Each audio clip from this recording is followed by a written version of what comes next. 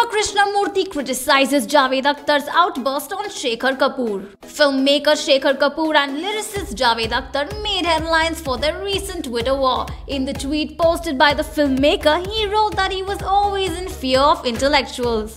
This tweet was not received well by veteran lyricist Javed Akhtar, and he lashed out at Shekhar Kapur in a series of tweets and even asked him to meet a good psychiatrist.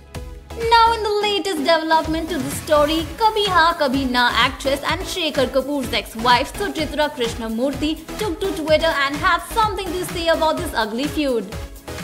Her tweet reads, "Totally shocked by Javed Akhtar's very personal attack on Shekhar Kapur's tweet. Intellectualism is indeed a malaise." After Suchitra wrote it on Twitter, Shekhar Kapur replied to her and showed his gratitude by posting folded hand emojis.